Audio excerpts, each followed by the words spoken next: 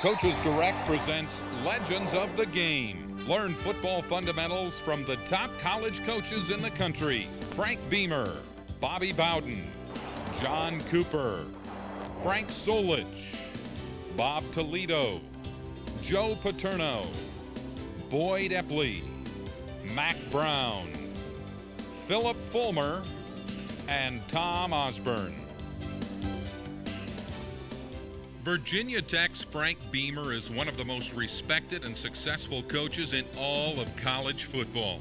Beamer has accomplished what most coaches just dream of, turning his alma mater into a national power. Beamer was an outstanding defensive back at Virginia Tech in the late 60s and a captain of the Hokies' 1968 squad. After working his way up in the coaching ranks, Beamer returned to Blacksburg, Virginia in 1987 as the Hokies' new head coach. 10 years later, Frank Beamer was already the winningest coach in school history. Yeah. Building a college football program into a national powerhouse is a daunting task. Many try, few succeed. Frank Beamer is among the few. The Hokies began to make waves on the national level in the early 90s. In 1990, Tech was ranked in the top 25. In 93, the top 20. And then in 1995, Virginia Tech captured the Big East title, won the Sugar Bowl, and were ranked among the nation's top 10 teams at the end of the season for the first time in school history. And Frank Beamer was just getting warmed up. The Hokies added Big East titles again in 1996 and 1999, playing in 7 straight bowl games in the process. But it was 1999 when Virginia Tech truly entered the realm of the elite in college football. The Hokies completed an 11-0 regular season and played for the national championship against Florida State in the Sugar Bowl. Tech narrowly lost to the Seminoles, finishing the year as the number 2 team in the nation, and Frank Beamer was named the National Coach of the Year. One of the chief reasons for Virginia Tech's phenomenal rise in college football has been Beamer's attention to special teams. The Hokies have a national reputation for special teams play. In fact, they blocked more kicks in the 1990s than any other team in college football. In this video, Beamer shares with you the fundamentals of special teams play used at Virginia Tech. Along with 3 of his top assistant coaches, Beamer will take you through all aspects of special teams play: kicking, punting, blocking, and covering. In fact, this is the most comprehensive special teams video ever made, and it's taught by one of the nation's best teachers, motivators, and coaches, Frank Beamer, a true legend of the game. It takes offense, defense, and kicking to win football games. As an assistant coach and a head coach, I work directly with the offense, I work directly with the defense. I've called offensive plays, I've called defensive plays.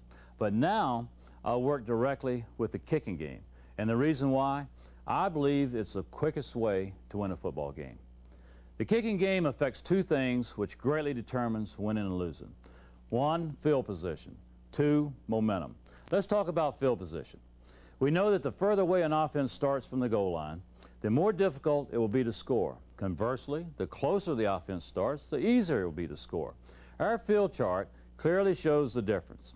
The significance of this information is simply that we can utilize the kicking game to give our opponents poor scoring percentage and enhance our own scoring percentages. For example, on kickoffs, if we can start an opponent inside their own 20-yard line, their chance of scoring is going to be 1 in 30.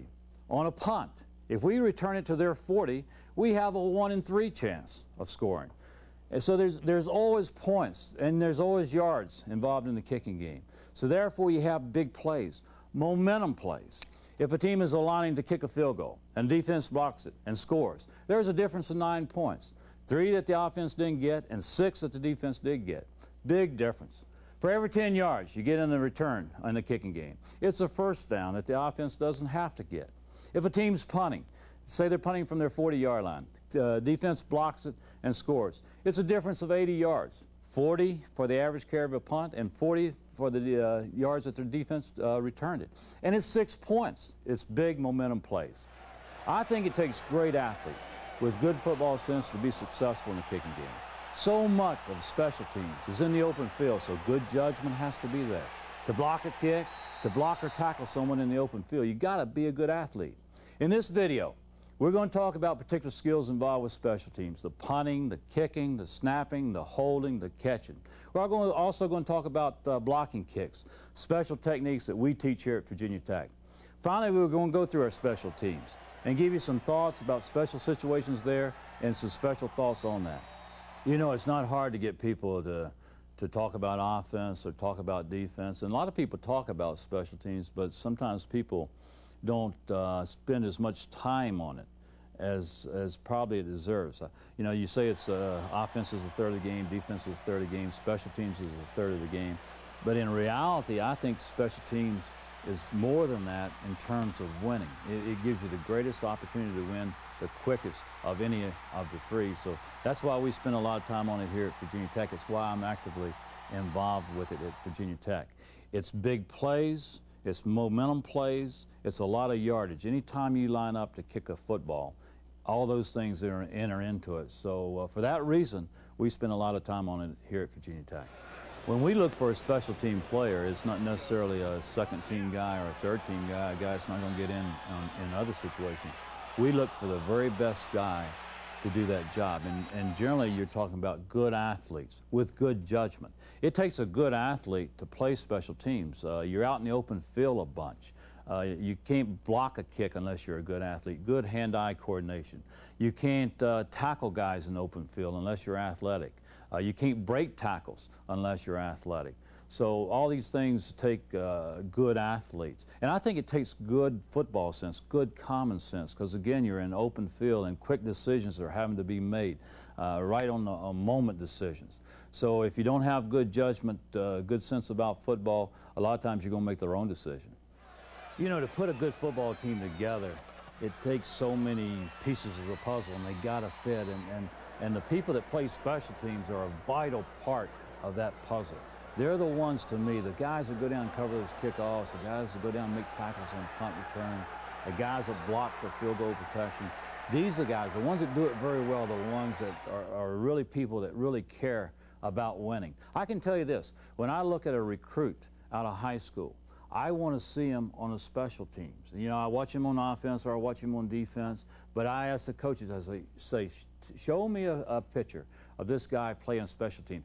Show me a picture of him running down on a kickoff, because if he's got great hustle, great effort during that time, you can rest assured this guy is going to give you great effort, great hustle. I tell our guys here, it's a great way to get to the NFL. I think most college guys want to get to the NFL. Well, most of the times those guys are not going to go up and be a starter that first year. So if they can block a punt better than those other guys, it might be the difference in making a team or not making a team. If they can protect on kickoff returns, if they can block on kickoff returns, then it might be the difference. So if you can play special teams well, it might be your ticket to the NFL. When you look at special teams, in my opinion, it's one of the greatest things about football. It may not have the same attention as offense. It may not have the same attention as defense. But in terms of winning and what it takes to win, this is really where it's at. In this tape, we're going to try to give you a lot of different things about special teams. Some individual skills, how to kick a ball, how to punt a ball, how to hold a ball, how to catch a ball, the different skills that's involved. Plus, I've got some coaches, and what I have here is a great coaching staff that's very involved in special teams. Some of them have come from other staffs and have worked directly with the special teams there. Danny Pearman is going to be with me today. Bud Foster, who's been very knowledgeable in special teams for a long time. Brian Steinspring, guys on my staff here that's going to help me present to you some of the things we do within our special teams plays here at Virginia Tech. Hi, I'm Danny Pearman, tight end and assistant offensive line coach here at Virginia Tech. I also have the privilege of working with our kickers here. I want to take time to introduce you Shane Graham. He was a kicker here at Virginia Tech, all Big East, does an excellent job for you. I'd like to go over 5 basic principles we believe in that our kickers should do to be successful. First off, let's start, Shane, with a stance. Shane's going to align in a balanced stance. And the key to being a good kicker, one of the basic things is balance. Notice his nose is over his toes. The weight of his body's on the ball of his feet. He's relaxed, but most importantly, he's in balance. Second thing that's important is his approach. He's relaxed, he's in rhythm, he takes a momentum step, and he approaches the football. Very similar to a golfer as he swings a golf club. He wants to be smooth, he wants to be in rhythm, he takes a momentum step, and here he goes. Next thing we talk about is visual perception. It's very similar to the way a pilot flies a plane, the way he trusts his instruments, that there's a runway there. This kicker's trusting that the snap's going to be there, the hole's going to be there, and he's going to be able to deliver the kick through the target or the uprights. Okay, next thing we'd like to talk about is the actual plant, or his plant foot as it approaches the football. What he wants to do is go heel and kind of roll through it. Notice there too, as he rolls through it, he comes out with a skip. The plant, we like to use words such as firm. He wants to be firm and secure, that it doesn't slide or that he slips, because this allows his hips to pivot. Again, he goes heel to toe and skips through it. Once he gets his plant foot down, his hips get square to the target and is able to drive the ball through the goalpost. For instance, if he were to plant too far in front of the ball, he would leave his hips open and have a tendency to push it to the right. If he would plant too far behind the ball, his hips would be closed and he'd have a tendency to hook it or snatch it or kick a knuckleball to the left. He wants to be square and flush on impact with his hips directly towards the target. Next, let's talk a little bit about the actual strike of the football. Going back and talking like we did earlier on visual perception, he's already made in his mind exactly where he wants the ball to go. As he plants, he sees where the ball is. The ball's planted, he's got his target, he keeps his head down. Now he strikes the football with the inside of his foot.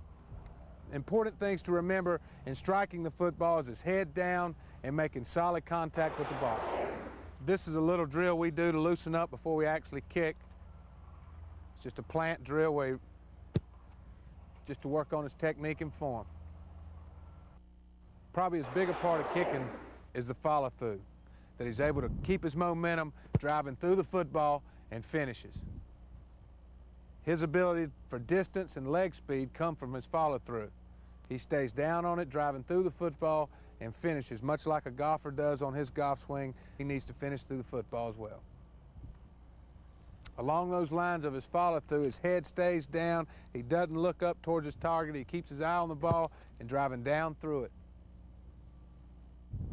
In putting it all together, the battery of the field goal team obviously is our snapper, our holder, and our kicker. They all must act as one in order for us to be successful. I think the thing that really is important is that our kickers compete during the week. It's a very difficult thing to run into the game cold and kick, and for that reason we try to very much get our kickers to compete during the week. We'll bring them out here and we'll go to different parts of the field and have competition, so they're kicking with a purpose and they're just not out here kicking. We don't kick a lot. We about 25 kicks a day. Get your rhythm down, get the motion right. If you've got the thing right, you don't need to just keep kicking. We'd rather have them fresh on Saturday, have a nice live leg. So our theory is get your rhythm right, kick till you feel like that's correct, and then stop. In this segment, we're going to talk about something that a lot of people don't teach, but certainly we take care of all the details here at Virginia Tech. And something that is tremendously important in the operation of a field goal kick, and that's holding for the kicker. I want to introduce to you Caleb Hurd. He's held for Shane Graham here for 4 years and knows a lot about holding a football. So Caleb, let's start out with the position that you're going to catch the ball and holding the football. So we'll go to that right now. The receiving position that we teach is for the holder to have his left knee up. And why I think this is important, it gives a reference to where the ball is going to be placed. In other words, when the left arm comes back and hits the knee, that gives you a reference as to where you're going to put the ball down. And one thing that's really important here is consistency. Do the same thing over and over. The ball is going to go to the same spot over and over. So by having that knee up, that left elbow hitting it, now you have a reference for where the ball is going to go. I think the next thing, Caleb likes to hold with his left hand down to where he's going to put the ball, with his right hand out to tell the center he's ready to catch it. And that's fine. He likes this because now he has movement as the ball is coming. Everything's not stationary. The other way of holding is to have both hands out and to be ready to catch the ball in that regard. But I think the one thing that is important is that your hands are nice and loose, just like a receiver catching a football. You don't want to be tight and tense. They need to be nice and loose and getting ready to catch it. The next thing after we catch the football is to make sure we get the seams in front when the ball is on the ground. And that assures us that the ball will be kicked in an accurate fashion. In other words, if you get the seams on the side, the longer the kick, the more those seams affect the flight of the ball. We want a true trajectory on that football. So as Caleb catches the ball, he'll even spin it to get that seam in the proper spot. And that becomes a feel thing. You really catch it, you feel those seams, now you move them to the front. The more you work with a snapper and the more the distance is the same, the more that snap is going to come to you the same way. So all these things goes into the consistency of kicking. The ball's got to go down to the same spot every time. Next thing is that Caleb does this very quickly but calmly. The longer that ball's on the ground, the longer that kicker can see his sweet spot where he's actually trying to hit that ball. So the quicker it gets down there, the better. Next, let's talk about actually holding the football. We want to do this primarily with the index finger. We'd like to fold the other fingers there on the left hand, get them out of the way. We don't want anything bothering the vision of the kicker. And the right hand gets out of the way. So the only thing that's touching the football is basically the index finger, so he's got a good view of his sweet spot. And then the last thing is don't let go. Make sure you got that finger, that index finger on that football until the kicker actually kicks through and hits the sweet spot. My name is Bud Foster. I'm the defensive coordinator and linebacker coach here at Virginia Tech. Like many of the other coaches, I also am involved in the special teams. We understand it's an important part of the success of our program. Today I'm going to talk to you about the base fundamentals and elements of punting the football. Who I have with me today is Shane Graham. Shane was an outstanding place kicker for us and was a backup punter for us as well in our program and was an all-league performer and really an outstanding performer for us here at Virginia Tech. What I want to do is talk to you about the 6 phases or 6 elements that we emphasize in our punting game. The first segment that we're going to talk about will be our stance. Like any position, you know, we talk about with our punters and with our kickers, we're going to treat them the same way as we treat any other position on the field, and everything starts with a good stance. Now the thing we really talk about 2 different stances that we'll use. Number 1, we'll talk about with our shoulders being square and feet will be shoulder width apart. We want our feet parallel, toes pointed to the line of scrimmage. We want a good bend in our knees, in our waist, and we want to put our nose over our toes with our hands relaxed down away from our body, with my eyes up looking at the snapper. The next stance we talk about would be our staggered stance. Okay, in this stance what we would do, we take our kick foot and we could stagger it with our toe to instep or toe to heel behind, or we could take our foot and place it in front of our plant foot, whichever the kicker feels more comfortable with. But again, we'd have our toes pointed down the field. We want to have a good bend in our knees and our waist with our arms down relaxed and our head up looking at the center, looking at the ball. Now, the next segment we want to go into is one that's probably overlooked and taken for granted, but is the ball catch.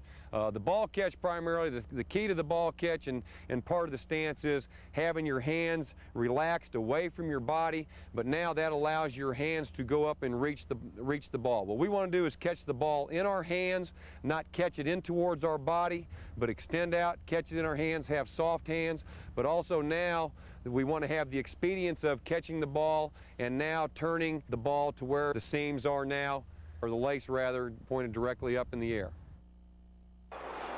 Now let's just talk about arm position and the placement of the ball as you get ready for your drop.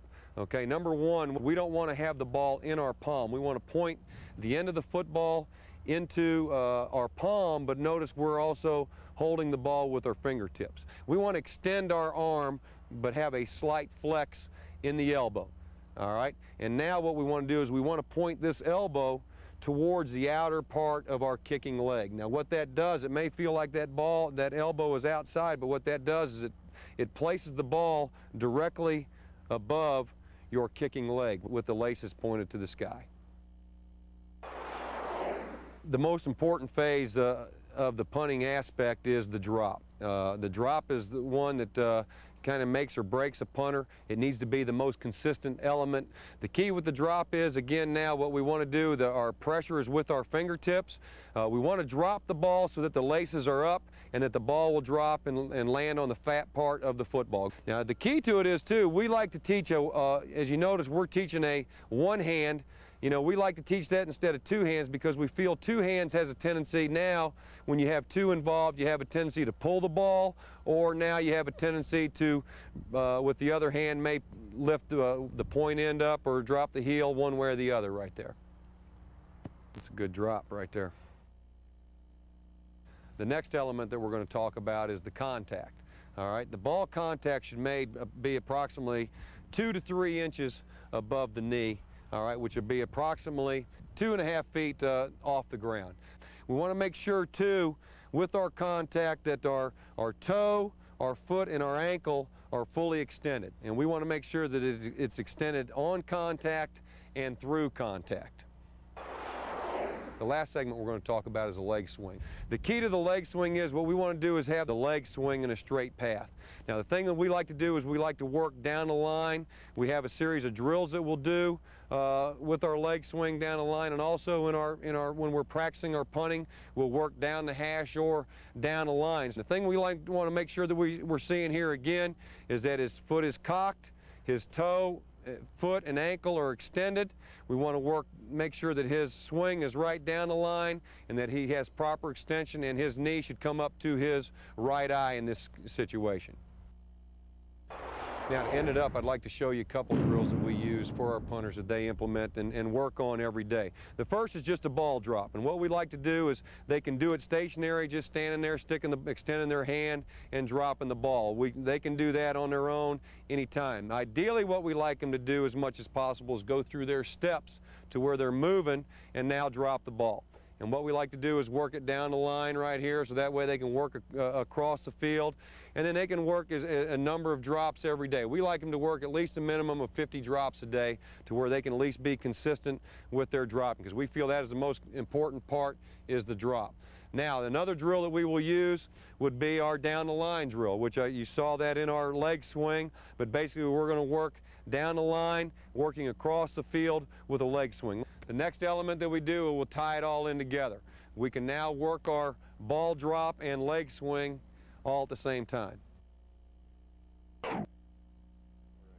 All right, finally what we're going to do is put it all together. We're going to tie in good stance, good extension, good drop, all right, and then good extension with our leg swing. During the season, we have an in-season routine that we use with our punters. We don't want them during the day kicking more than 25 balls per day. The reason being is we don't want them to out-kick their leg, make themselves leg weary, but also we want them spending time working on the fundamentals, but not always kicking the football. You know, one thing that we do is we time all of our kicks. Ideally, we'd like our operation time to be 2.1 or better with our punters, and that's the total operation time. Basically, with our punters, we'd like that operation time to be in the 1.3 or quicker segment. We also would like to have a hang time of 4 seconds or better. That would be the ideal situation. One of the toughest things I think to do in college football is catch the punt.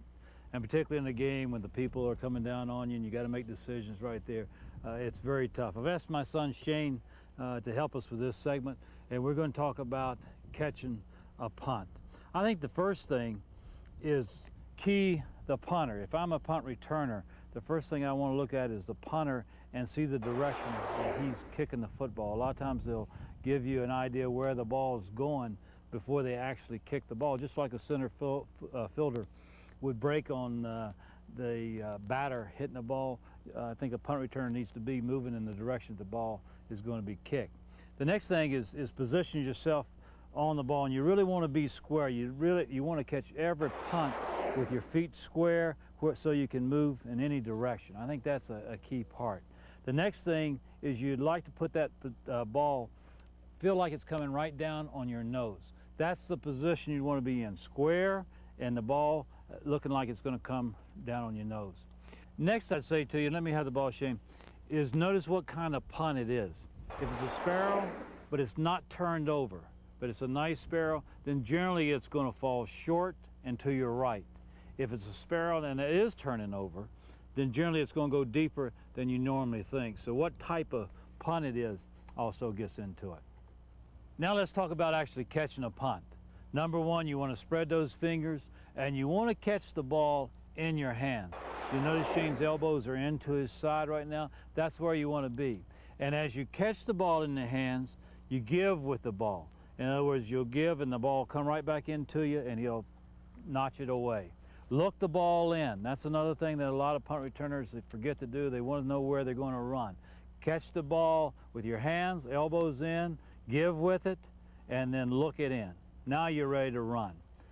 Now remember now, don't let that ball hit your chest first. Catch it with your hands, bring it into your body. A lot of people want the ball to hit their chest. Now all of a sudden now it's bouncing around and those are a lot tougher to catch. Now after you've caught that ball, again we talked about being square, and now that means you can take the first step where you want to go. And I think that's really important for a punt returner.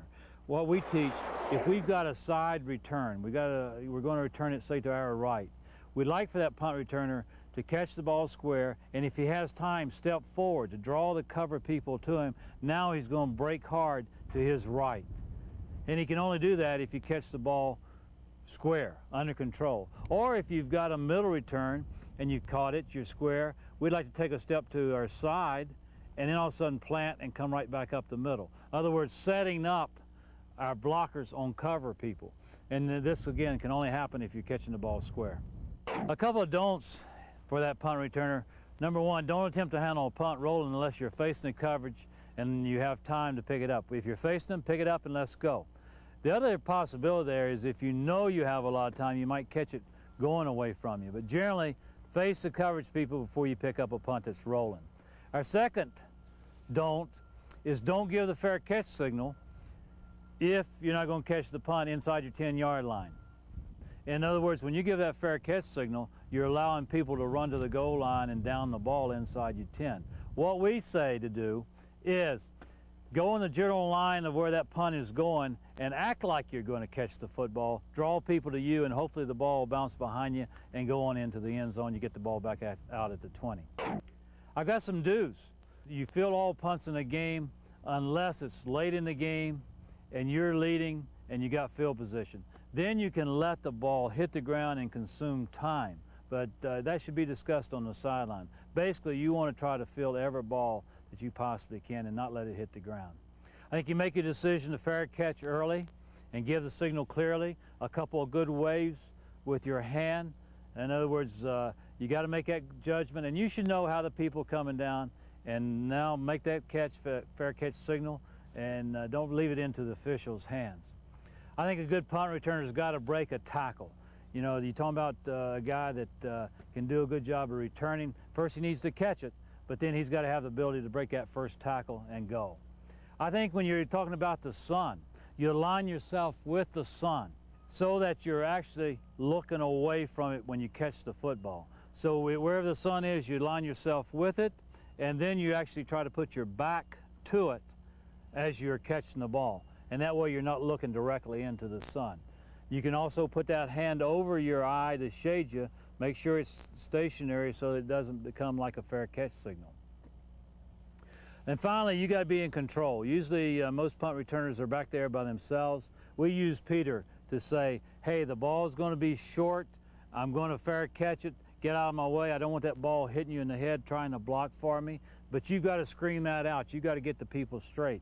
And then the other thing, if the ball's on the ground rolling, it's a Peter call. So those people trying to block for you know to quit blocking, find the ball, and get away from it. You can help them by screaming Peter, Peter, but then pointing to where the ball is so they've not got a general direction of where that ball is. Peter, Peter, Peter, Peter! You got to be in control. You got to make good decisions back there and then catch the ball and let's take it to the end zone. My name is Brian Steinspring. I coach the offensive line at Virginia Tech. From a special team standpoint, I'm in charge of the field goal protection unit, and I'm also in charge of the long and short snappers here at Virginia Tech. We feel that snapping is a very important part of special teams. It's a component that's often overlooked by many of the fans and in attendance at the game until there's a mishap. Then it becomes a very critical part for everyone concerned. There's several elements that we're going to look at in terms of snapping that we hope will help you improve your snapping and consistency at that. There are 6 basic elements that we're going to talk about today in terms of snapping of football. I got here with me Steve Hale, who was a long snapper and short snapper for us several years ago, and he's going to help demonstrate some of the things that we're talking about. The first part of our stance and what we're hoping to accomplish is we want our feet parallel. We're not going to have a stagger. We want our feet slightly wider than shoulder width apart, and we want a little bow in our knees. And all we're trying to do in terms of that is allow ourselves to have a proper follow-through angle. We won't have any tightness in our stance to prevent a good follow-through. The elevation of our hips is determined by whether we're going to short snap or long snap. If we're in a PAT, extra point situation, our shoulders and our tail is going to be pretty much on the same level plane there. If we're going to snap into a long snap routine on a punt, then our tail is going to be slightly higher than our shoulders to allow him to get the ball up and cover the distance that it needs to go. The second element in terms of snapping is the grip of the football. The first thing you want to try to do here is take your dominant hand and just like you're going to throw a football, grip the laces. Okay, the second hand, your offhand, what we're going to try to do is take our middle finger down the seam. Okay, and that gives it, and then we'll just roll it over. We'll take our dominant hand and we'll roll it over where the laces are down and the seam of the middle finger is looking right back up at us. All we're trying to do with the laces in the seam is to create rotation and spin on the football. Take it down to the ground there, Steve, and see what it looks like from that standpoint. You're going to roll the wrist over, keep the elbows in, the middle finger down the seam. It helps create more rotation and spin on the football. The part of the elbows in and the middle finger, while that is important than any other finger, is because it keeps your elbows inside and it's going to help you shoot your hands through when you go to deliver the ball.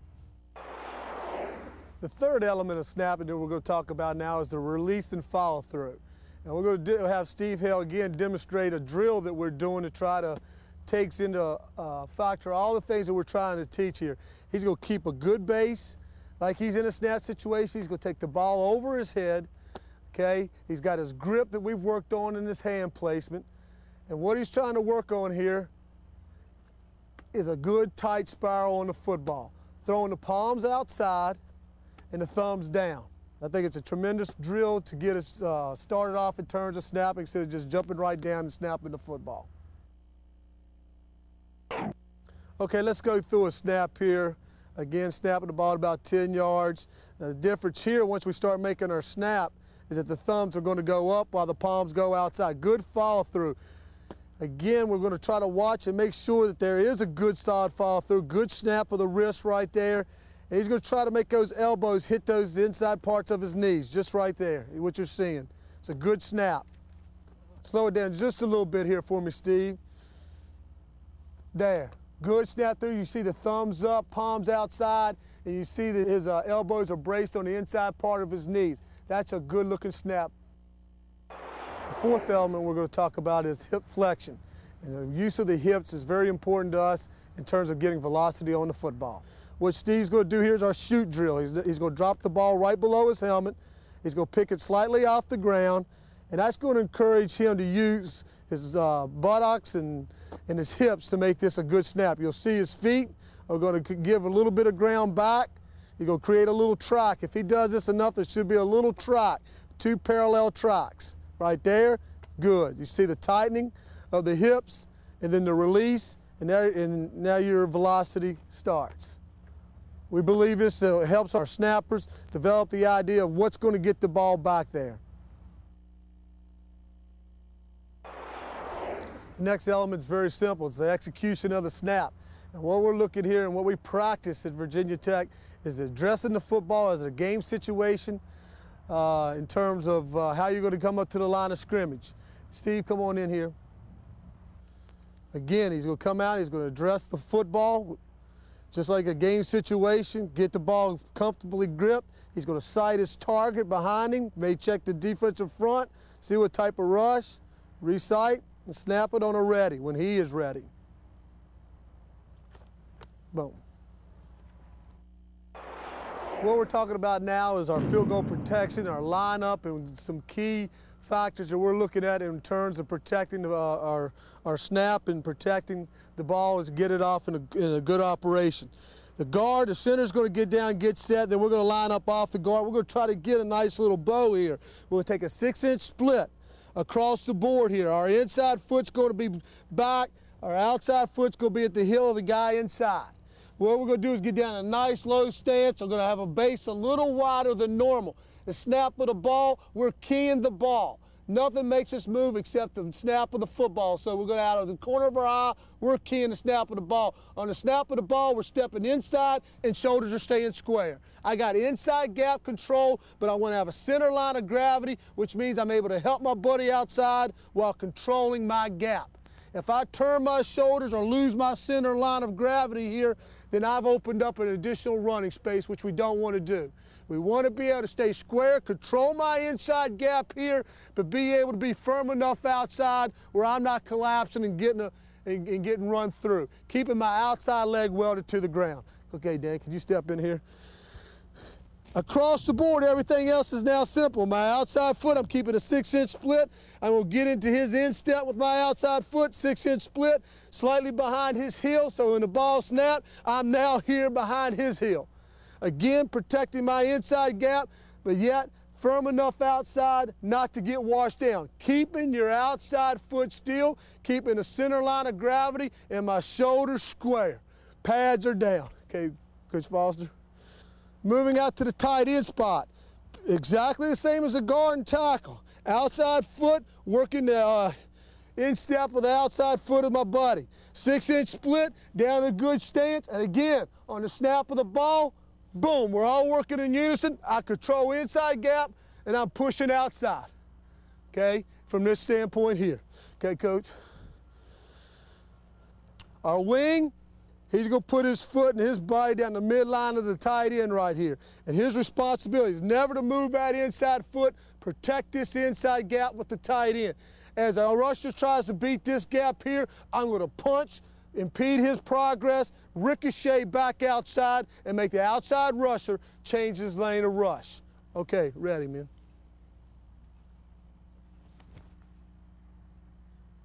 That's our field goal protection. We blocked a lot of kicks here at Virginia Tech, but no one has blocked more kicks than Keon Carpenter. He's now playing pro football, and he's back with us to help demonstrate some of the things we do. I think all of us would like to block kicks. The one thing we're afraid of is roughing the kicker. There's 4 things I think you do to guard against that. Number 1 is the landmark. The landmark is so important.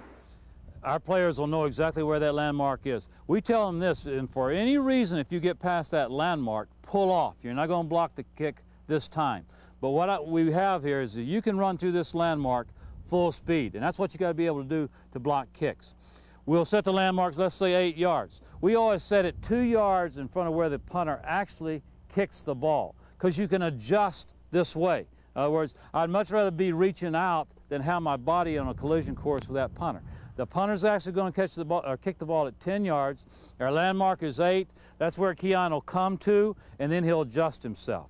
So as we go through this thing right here, Keon will come to 8 yards, and then he'll adjust himself to the punter, who's actually going to be kicking at 10. But we have freedom here that we're not going to rough the kicker. The next thing is the angle to the football. You never put your body on a collision course with the kicker.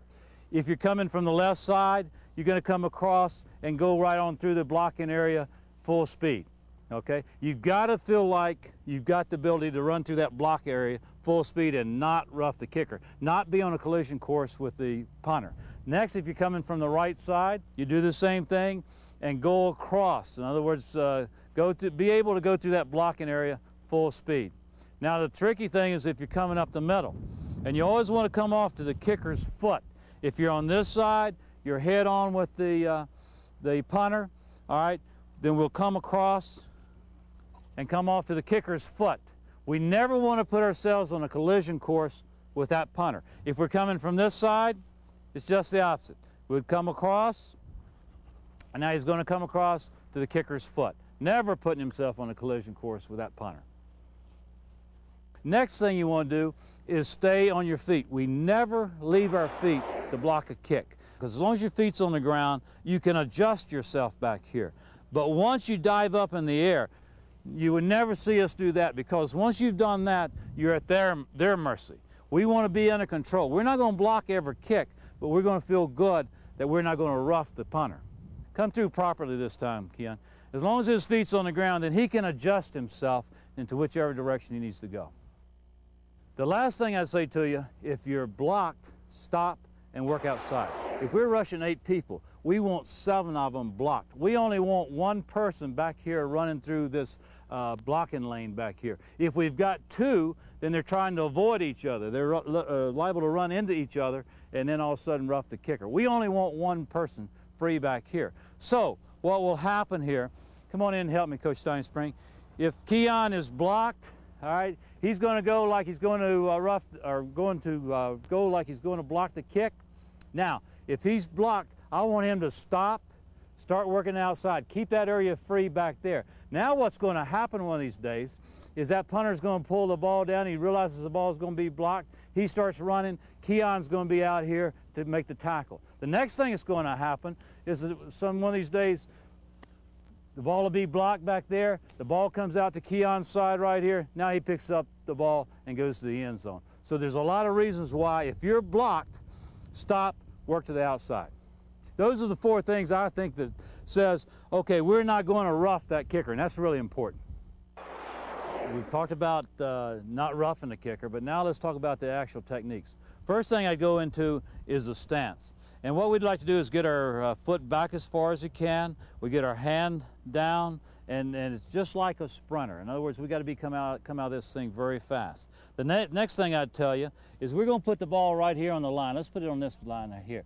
Now Keon can put his hand down on that line, and this is how we practice. All right, now we know we're as close to that ball as we possibly can. Keon will get his head back behind his hand. Now he knows he's on side. Now he can turn his full attention to that football and when it's going to be snapped.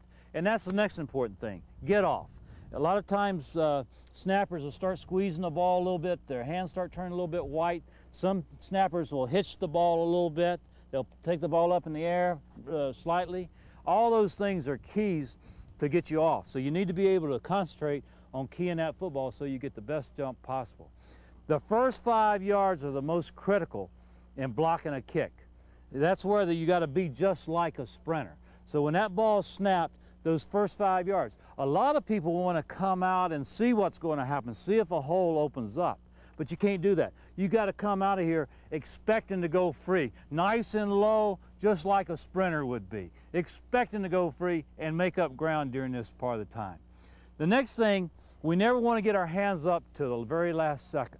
A lot of people about right here want to start throwing their hands up in the air. Now you can't run as fast as you normally would. So Keon would never put his hands up till he gets all the way back here to the punter, all right? And at the very last second, his hands will go from his hips to right there. That's as far as it is. It's not up in the air any further. It's a very quick move, very fast move. So that's the next thing.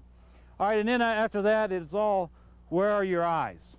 2 things can't happen. We can't turn our head as we get back here, and we can't close our eyes when we get back here. Now, if Keon turns his head back here, all right, or he turns his body back here, he can't be on this team. He wouldn't do that. He'll look right there at that foot, all right? He knows his landmark. He can come through here full speed. Now, you look right there at that foot. He'll keep his eyes open. He'll never close his eyes, and then he'll put his hands right on the foot at the very last second. He'll put his hands on the foot at the very last second, and that's the 7 techniques to block a kick. People all the time ask us, show us all the drills you use to teach blocking kicks, and it's 1. We only use 1 drill. This is it. We do it 2 or 3 times a week. We practice this a lot because your punt blockers got to feel comfortable back here when they get around that punter. So this is the one we use. And to set it up, we use a softball. We take some of the air out of the ball right there so guys are not hurting their hands when they come through here. And then after that, we have a snapper. He'll have that ball on the line just like we talked about earlier. We always work with a line there so we know we're on sides. We get lined up. He'll snap it actually to a person back here. And I like that because, again, those hands start tightening a little bit. You're working on getting a jump on the ball. And then he'll snap it back here to a punter who will kick a ball at 10 yards. This is the drill that we use. His hands stay down to the very last second, all right? And now he takes his zone approach. In other words, he's going to go upfield and then redirect to the landmark. That's a good way to practice. Make his body small, all right? And then here he comes, exploding through to block the kick. This is part of the game I really enjoy working with. I think a couple things you look for is a guy that really has explosive get-off. That makes such a difference, a guy that can really get a jump on the ball. Next thing is guys that's got speed, and it really helps if they got height or long arms, because again, when you get back here, if you don't block the kick, it's always about you missed it by about that much. So if those arms are a little bit longer, if you can make up some distance along the way with your speed, then that's the difference in blocking a kick or not blocking it. So those are the things that I think are important. I think this is a critically big part of the game, football. If you can block a kick, you can turn a game around in a hurry. I'd like to show you a zone approach, a real simple one that we use here at Virginia Tech to blocking a punt. It involves stretching those zones that we talked about outside, but this is what I'm talking about. What we want to do is stretch this side right here.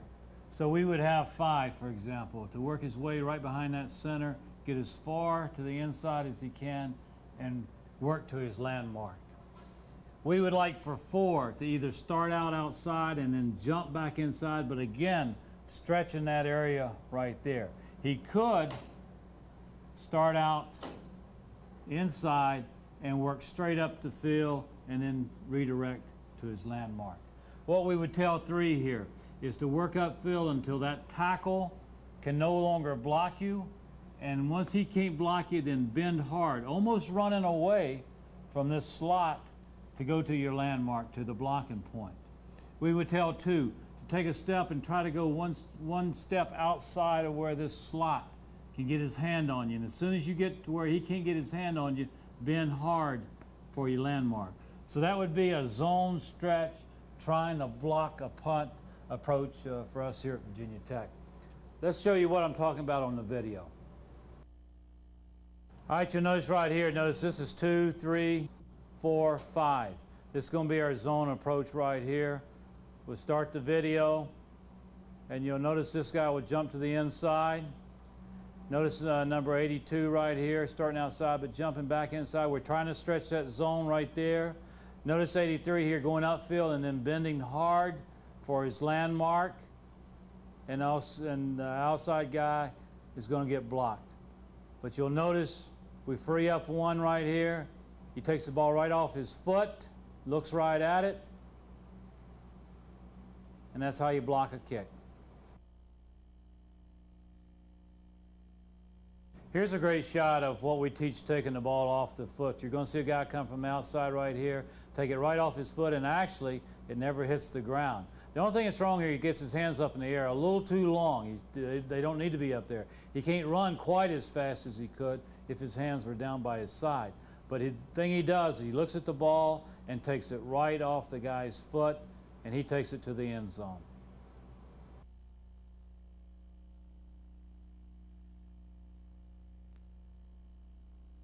We talked about Keon Carpenter, his great athletic ability and what he could do. Here's Keon in action. And of course, as we said earlier, he's our leading punt blocker here at Virginia Tech. And as you can see, he had to dodge a guy. He shows great athletic ability right here. And then again, he puts his hands right on the kicker's foot, takes it right off the foot. We'll see that from behind. I think you'll even get a better look here of Keon in action. Here he is, moving around a little bit before the ball is snapped, trying to get a good jump on the football. He gets him a good jump, has to do a nice juke move, and as you can tell, again, he's got his eyes right on that foot and puts his hands right on that foot, and another block kick.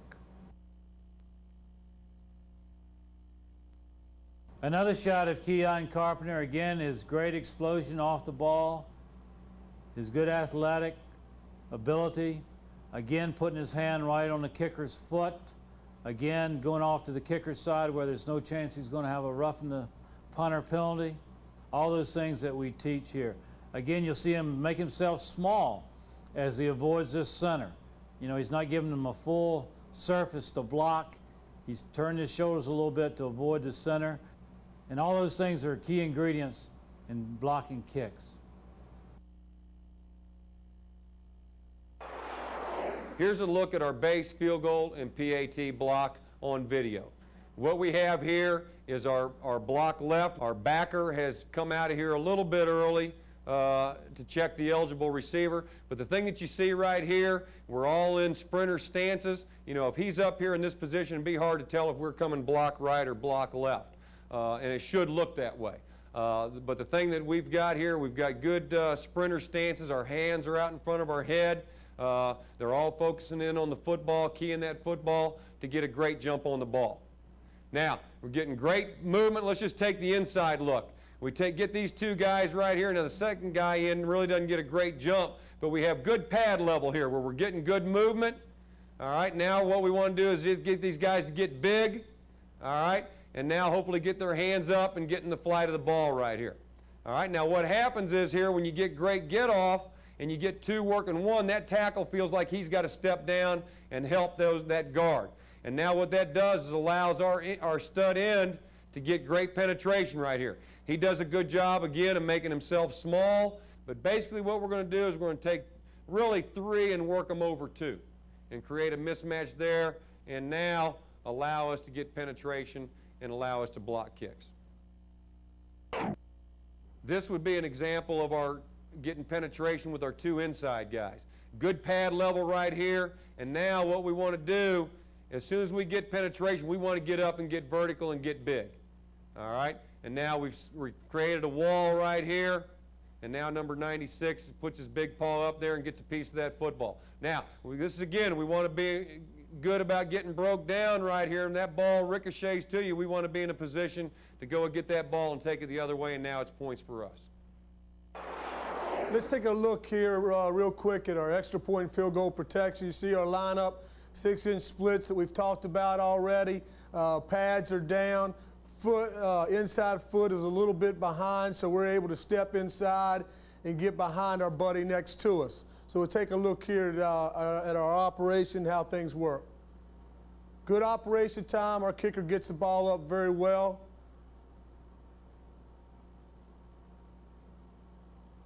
Really good shoulder. That's a good center line of gravity right there. Everything's right down the pipe. He's stepping inside, but he's not turning his shoulders. He's staying square.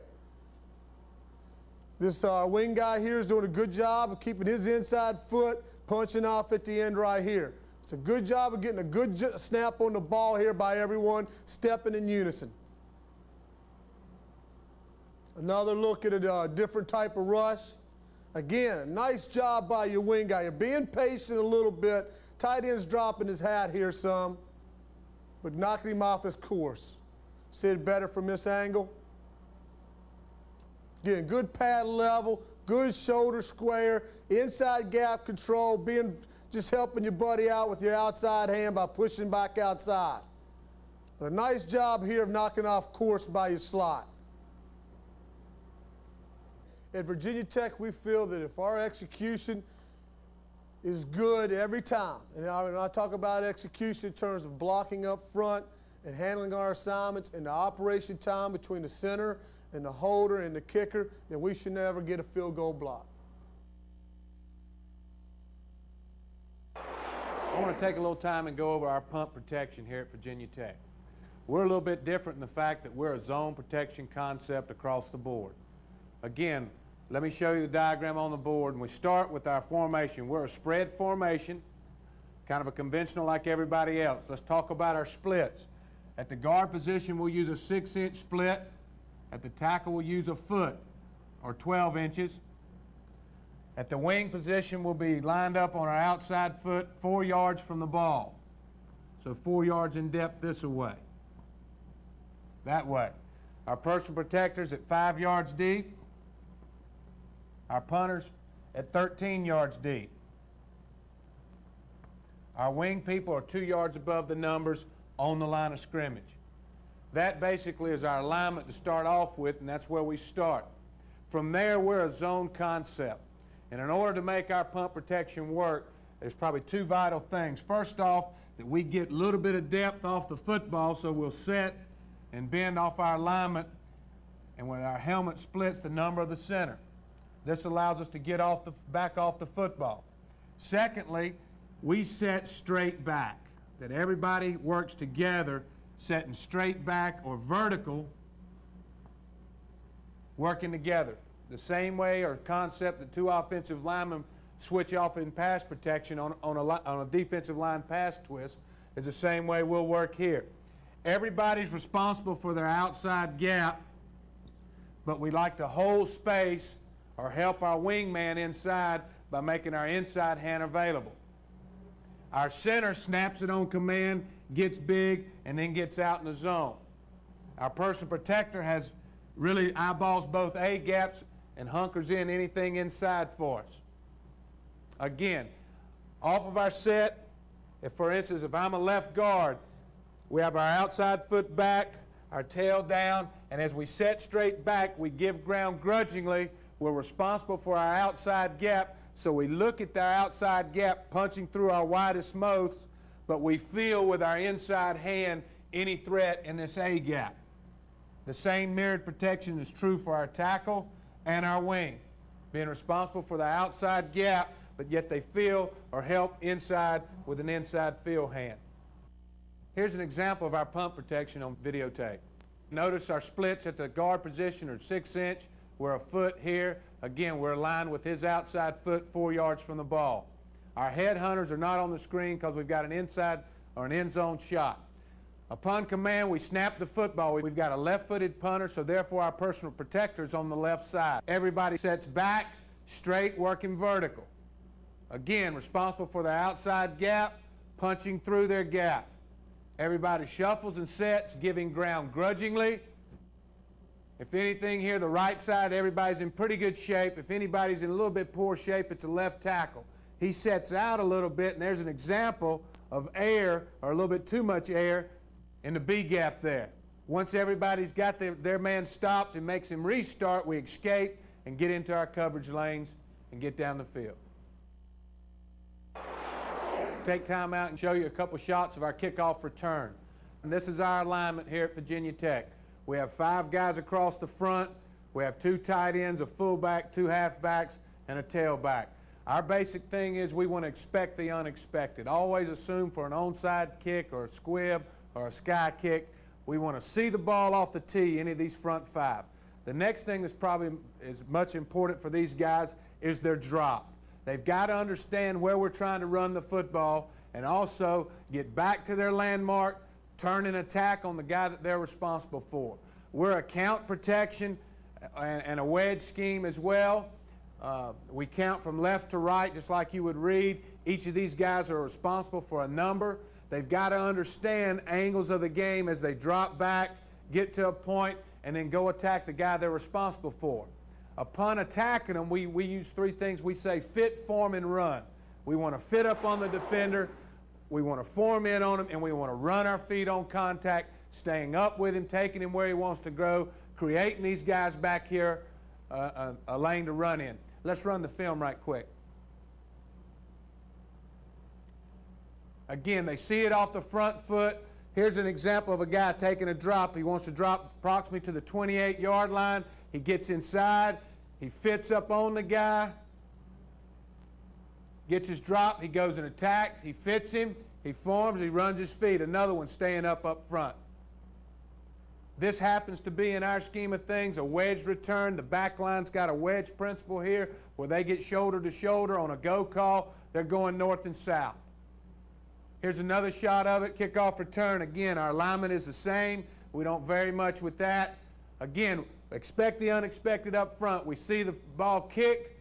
Here's a good example of somebody getting up on that front line and staying with them, creating a seam, and the kickoff returner going north and south. We don't want to go east and west here in this phase of the football game. Here's a good example of a guy getting inside of the man he's responsible for. They drop to a spot, get square, go attack, fit, form, and run your feet. And it doesn't take a great killer block. It's just basically a shield, and the kickoff returner does the rest. In our kickoff coverage, we have three groups of people. We have headhunters, we have coverage people, we have safeties. We would call this kickoff coverage right here 138. 1 stands for the guy that's going to be the safety along with our kicker. Our kickoff will be our safety, and then 1, the first number, would be the safety also. This is 1. And we number across 1, 2, 3, 4, 5, 6, 7, 8, 9, 10. Kicker right there. So it's 138. So 1 is a safety along with the kicker. 3 and 8 are headhunters. The rest of the guys, 2, 4, 5, 6, 7, 9, and 10 are coverage people. Now let me explain real quickly what's the difference. The headhunters, 3 and 8, their mission is to be the first one down the field and make the ball change direction. We don't want the ball to run directly to the end zone. They will go their path down the field. They decide that. They want to get on a head-up collision course with the ball as quickly as possible. If they don't make the tackle, that's okay as long as the ball changes directions. So that's the what our headhunters do. All right, our safety, what they want to do is sprint down the field, get 5 to 10 yards away from the action, and then be in a control position and keep the ball between them. In other words, if it breaks out of there, then they're going to make the tackle. Now the coverage people, it's 7 people involved right there. This is our point guy right here, and what he should do is go directly to the football. All right? The next 3 guys should keep it on their inside shoulder. All right? This would be our contain guy here, number 2. All right? So our point guy, go right to it, keep it on your inside shoulder, keep it on your inside shoulder, and contain and keep it on the inside shoulder. Same thing over here. Keep it on the inside shoulder, keep it on the inside shoulder, contain and keep it on the inside shoulder. Now their rules are different in this regard. When you get within 5 to 10 yards of the ball carrier, if you've got a blocker between you and that ball carrier, you'll get squared up on that blocker and then squeeze to the next guy over. You won't take a side where you open up a gap. So in other words, we're going to stay square on blockers once we've got to the 5 to 10 yards distance away from the ball carrier. So, you know, these are the people we fully expect to make the tackle. We don't want them to run themselves out of a lane and not make a tackle. So let's roll this thing and we'll see how this thing turns out. Again, we got our headhunter right here, number 8, and notice how he just goes directly to the ball, and not only does he break up this wedge, but he makes the ball carrier change directions. We don't want to just go down here and give ourselves up, but we also want that ball carrier to change directions. You'll notice my headhunter on the other side, number 3. He's, again, leading the pack down there, going directly to the football, working his way through there. He ended up getting blocked, but somebody else is going to take his place. Notice my 2 safeties. We'll run this back. And notice my 2 safeties. Number 1. And we'd like for him to get on down the field. And again, he and the kicker will keep the ball between them. That ball should stay right between those 2 guys, and they move with it as the ball moves. Then everyone else is coverage guys.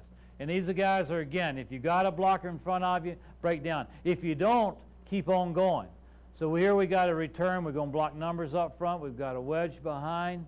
We break up the wedge. We make the ball run sideways, and here we go. Our people converge on the football and make the tackle inside the 20-yard line. And that's for sure. If you can make them start inside the 20-yard line, you really gain an advantage. Here it is from behind. Again, there's our headhunter. Here's our headhunter. They take direct courses right to the football. Get yourself on a collision course with that ball. In other words, that guy was on a good collision course. We make the ball run sideways, and then we we make the tackle. One more thing I'd point out to you is generally the direction people try to block you, you want to go in the opposite direction. In other words, right here we have a guy, and this guy's trying to block him to this side. Well, he's going to cross his face now. He needs to get back and get his position on the ball. But whatever way they're trying to block you, you generally want to cross their face opposite. We don't want to go in the direction that they're trying to block us. I hope you've gotten something out of the information that we've talked about here. I appreciate my coaches being involved. We believe in special teams here at Virginia Tech. And if you're going to be successful, you got to believe in it. You got to believe in it to the point where you work at improving your skills. You got to believe in it as a team to work to improve whatever area you're talking about. But if you'll put the effort into it, if you'll take some of the things that we've talked about, apply them, I really think it'll help you be a better special teams player, and as a result win more football games. So hopefully we've been of some help. I think if I had to say one word to say what's important to be a great college football player, I'd use the word relentless. I've always liked that word. I use it a lot, but relentless in your efforts to become a great football player, your workout habits. You can't be a good player 2 days a week. It's got to be you're got a schedule there as far as your workouts, and you're going to stay on that schedule and not miss one workout. You're relentless in your effort to get yourself better. And then when you get to the field, you're relentless and you'll just never give up. You'll play the next play just as hard as you possibly can play it. You'll forget about that last play and get on to the next play and play it as hard as you can possibly play it. Do it focused and do it as well as you possibly can do it and as hard as you possibly can do it. And you're going to do that. You just absolutely will not give up. You're relentless in your efforts to be successful. And to me, that's what it's all about. Regardless of your talent level, you're going to contribute to this football team if you're relentless in your actions. I think as you go along, you know, wins is what makes it. It's whether you can win or not determines whether you can stay in the sport or not. So certainly that has to be there. And I would like to think that, you know, we were sound here at Virginia Tech, and we won a lot of football games. But what I'd really want people to think about Frank Beamer is that he respected them. He respected the game that we were playing. He tried to make that better. And then there was respect off the field, on the field, after the game, before the game. I just feel like the respect for other people is an important ingredient. I think in this country right now, you can look around, and that's a lot of our problems, is that people don't respect other people. And it kind of goes right back to that's where the problems start. And I would want to be known as a person that really did respect other people in this profession. One of my main thoughts that I talk about a lot is the saying, nothing's ever as good as it seems, nothing's ever as bad, but somewhere in between is reality. And that's something I really believe, whether it's football games, whether it's life, but doing it on an even keel. And don't be on that emotional roller coaster where you're up and down. One day you're good, next day you're bad. But, you know, you lose a football game where you're right back to work, and let's get ready to win the next football game. If you win a great game, all of a sudden you're not liking the success so much that you don't prepare for the next football game, and all of a sudden you're not playing well there. I really believe that when you think about it, when things are good, they're not as good as you think they are. And when they're bad, they're not as bad as you think they are. But somewhere in between is reality. And I think if we can just live our life like that and just keep approaching life like that, approach the next day like that, then you have a better chance of success in life. I really enjoyed being a part of this series, being on here with such great coaches as we are. And you know, all of us, I think, have a common goal here. We really like the game of football. We want to help the game of football. We want to do what we can to make it better. And hopefully through this series, myself and these other great coaches have helped you. I hope you've enjoyed this tape by Frank Beamer and his assistants. Frank at Virginia Tech has really resurrected that program. And one of the strong points of Virginia Tech football over the years, particularly recent years, has been their special teams. And we thought there was no finer coach in the country than Frank to talk about this area of play. So we hope you've benefited and learned a great deal from this tape. This Legends of the Game video is one in a series of instructional tapes made for coaches, athletes, parents, and fans of the game of football. There are a total of 10 tapes available covering all aspects of football. We sought out the best coaches in the country in order to produce top quality instructional tapes. If you would like to order additional videos or receive more information about the Legends of the Game series, call 800-230-3831 or write us at Coaches Direct in Lincoln, Nebraska. You may also fax us at area code 402-465-8849, or you can visit us on our website at www.coachesdirect.com. Thank you for your interest in the game of football.